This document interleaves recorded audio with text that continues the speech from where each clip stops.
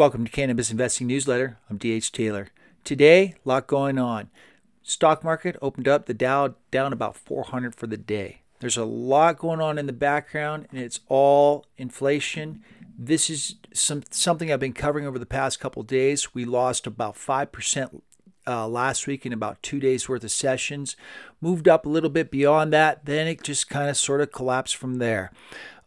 We are already at the lows of where we were last week. If you're just looking at a short-term chart there, I do expect continued selling for cannabis investors. This is an opportunity to pick up some great stocks with value. Don't look at the charts. I keep saying this over and over again. The price you pay today is the value you get tomorrow. So ask yourself a simple question. Whatever you're buying today, what value is that stock going to provide for you? How much earnings, whether it be EBITDA or the potential thereof, net earnings, things like this. And this applies to everything across the board, whether you're looking at tech, if you're looking at healthcare, any of the other sectors, energy, whatever. So I want to kind of quickly look at some of the things that are going on in the stock market, some of the things that are bringing in the pain, if you will, that's selling the stock market off. But what I really want to cover today is, what is EBITDA? I use this term often. Pretty much every single article and video I put together, I'm mentioning EBITDA. And there's a reason behind it. EBITDA is important for a newer company that is just getting started and just getting to certain levels. So before we get into EBITDA, let's take a look at some of the charts that we've got going on and what's happening. Here's a quick look at the chart. This is the sell-off we saw last week, pushing all the way, the S&P 500 all the way down almost to 4,000. Bounced up a little bit over the past couple days, and then this morning it was just all blood. A little bit of blood. We're getting there. I do believe we're going to see a little more selling, and this is all driven by inflation with interest rate fears. The thing is with interest rates, and let's go ahead and pull up a 10-year note, we've been trending higher and higher, but we're seeing interest rate concerning economic data keep continually popping in. And this will affect all stocks across the board in almost identical ways, because if interest rates go higher, yield that you're getting from your investments goes lower. That means, so your future earnings per share multiple that you use, you're going to have to adjust that going into future projections. If interest rates go higher, that yield goes lower. Therefore, the stocks will start to sell off. I'm expecting 1.7 to be breached on the 10-year note. I do expect we'll probably be seeing over the course of, say, the next 6 months, maybe a move all the way up to 2%. This will take some time, as long as we don't see anything really disconcerting. However, last week we did see inflation hit about 4%. But here's the thing with the 4% interest rates, inflation rates. The year before, we hit a 0%. Now this year, we're hitting 4%. And the reason why we hit 0% on inflation is simple. The economy shut down to almost zero momentarily. April-May time period. Then from that period, we're now restarting things, and inflation's jumping back up based upon a number that was near zero. So if you average the two over the course of those 2 years, it's only a 2% inflation rate. That's a little more palatable. And it may be that the Federal Reserve looks at that and says, well, let's get some more information before we start making hawkish statements. And when they say hawkish, they mean raising interest rates. So I can see the 10-year trending higher with moderation, given the information we have right now. But if we continue to get information that says more inflation's coming, that's going to be disconcerting. We're about to hit the driving season. The driving season, of course, the summer months, there's an expectation that a lot of Americans are going to get out there and kind of do something, because we've all been locked up for the past year. Given that, there are going to be demands on oil prices and gasoline that the system probably can't handle right now. that is going to push price up. There may be shortages, there may be things like that going on. That will be inflationary. That acts as a tax on the consumer. So we may be buying more gas, but then we're spending a little less at the restaurant that we're going to. We'll see how that plays out. Again, economics is not an event, it's a process. You're continually getting information. And investing is pretty much the same thing. It's not a one-time event where you sit there and say, you know what, today's the day I'm going to buy. You make decisions over a longer period of time, and you hold that investment over a long period of time. It's a process, not an event. Let's get into EBITDA. So what is EBITDA and why is it important? EBITDA, first off, EBITDA, earnings before interest, taxation, depreciation, and amortization. So you basically have a few metrics that you want to keep an eye on with a brand new company.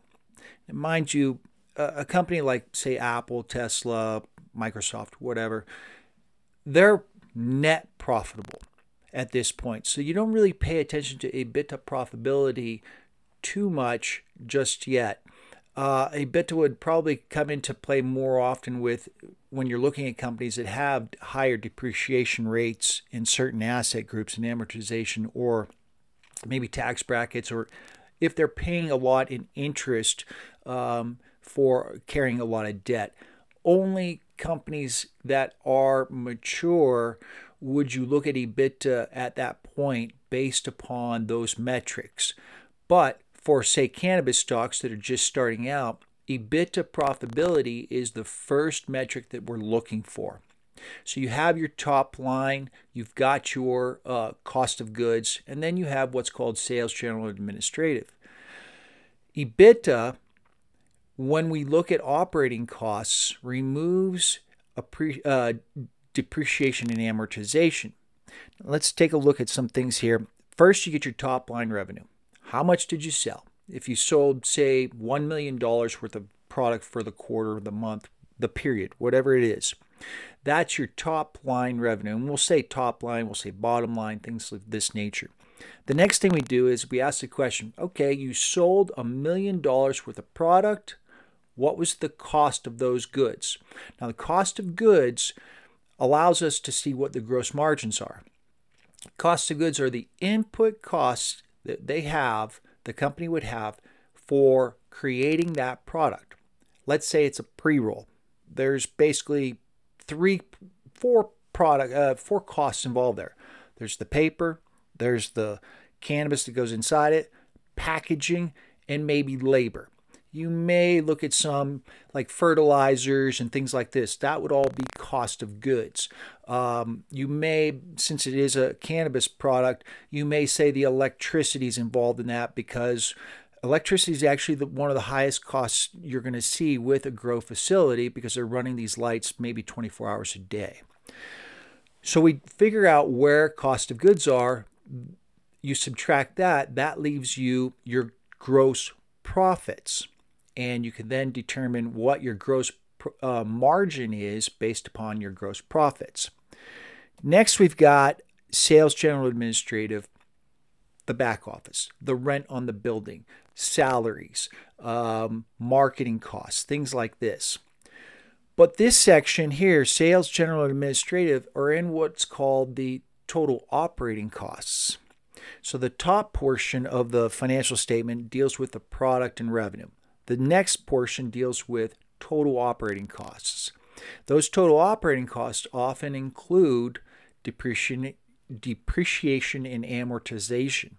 So when we talk about EBITDA, we take those out of there to give us what is called total operating profits. From total operating profits, that's basically EBITDA. You've got your top line. What did you sell? Cost of goods.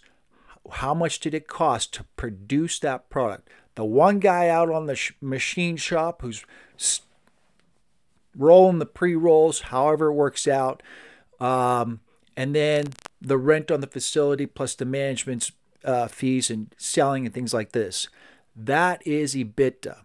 Then we look at interest, taxation, depreciation, and amortization, which would then get us to net profitability or negative.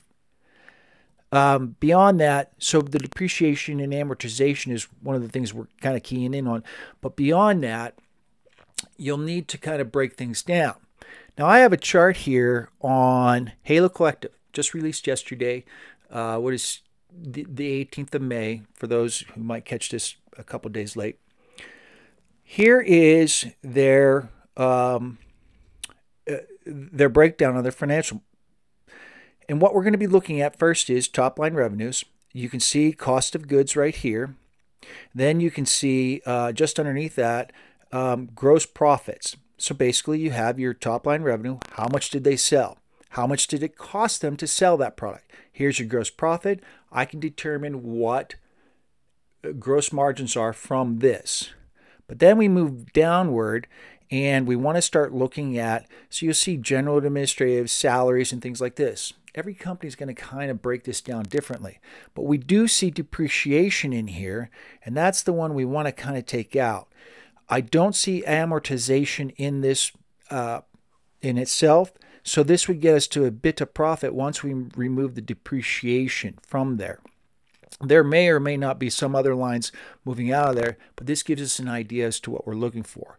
I've got a more kind of blown up screen here. So from revenues, we're looking at 9.6 with 7.7 on cost of goods. This gives us a gross profit of 2.2 for Halo for Q1 2021. Moving on down, they'll have to adjust for fair value. They have basically what's inventory, how much weed they got in the back of the store sitting there on the shelves. They adjust in and out, quarter to quarter, how much did they sell? Did they have to write anything off? This would go against your gross margins, and it shows up in your gross profit section. Then, as I said, we break down all these metrics right here, which gives us, we're close to EBITDA at that point, but depreciation needs to come out. Let's move forward on one more. Here we go. General and administrative, salaries, professional fees, sales and marketing, investor relations. I figured that would just be Kieran sitting there texting people. Loss on settlements and contingencies, zero there. Share-based compensation. All these are expenses that will remain in total operating expenses. Depreciation, of course, gets removed.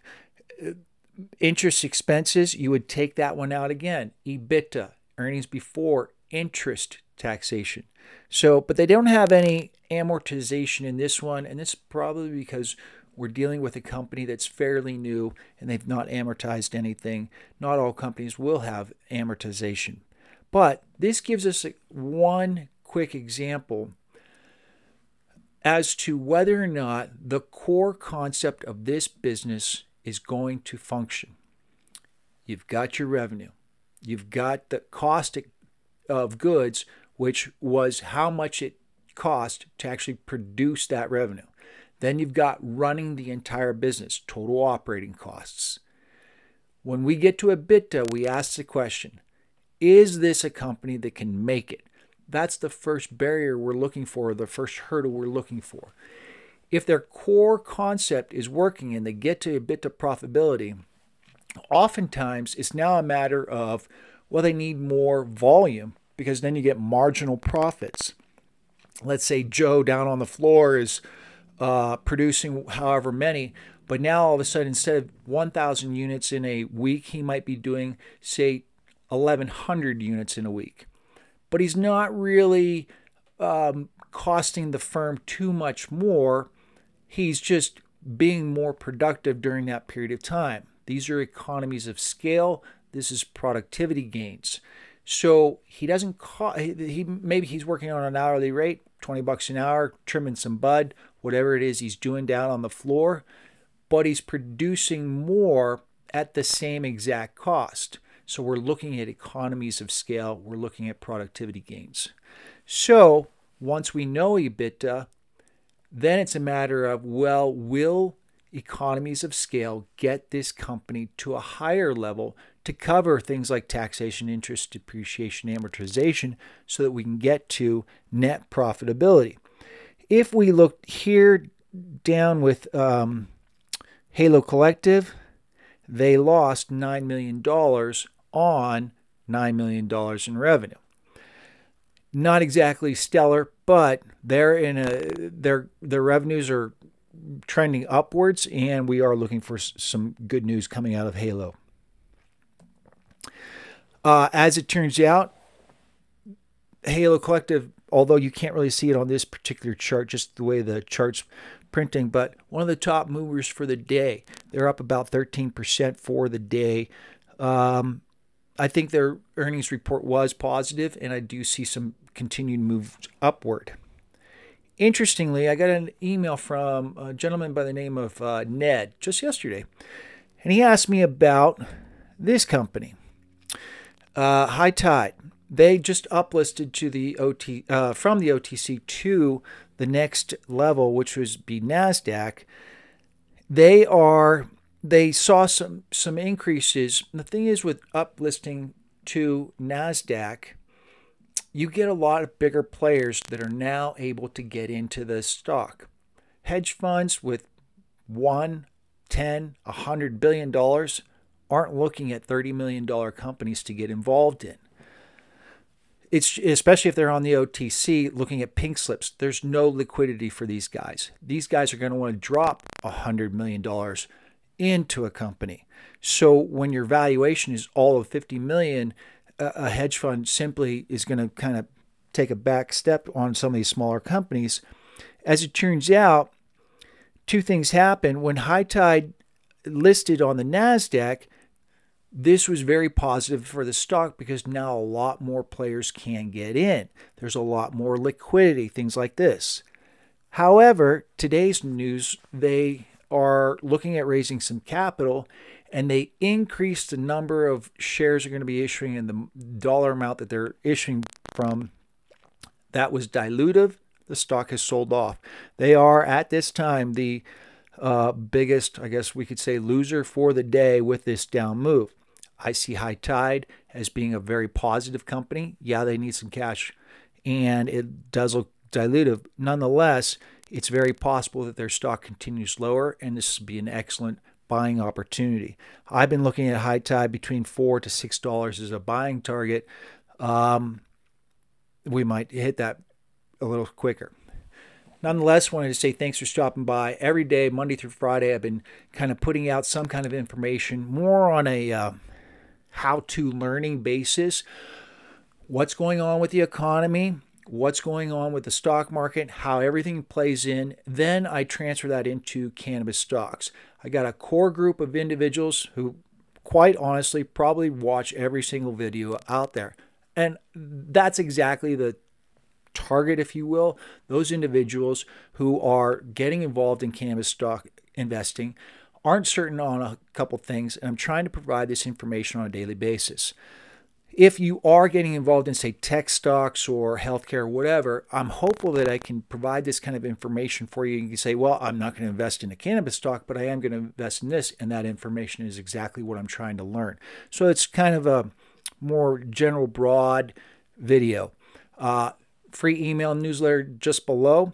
Feel free to subscribe. Also, for those, excuse my reach, I am also not only an analyst, I am also a master coffee roaster. I got a group of guys out of California that are roasting some coffee for me.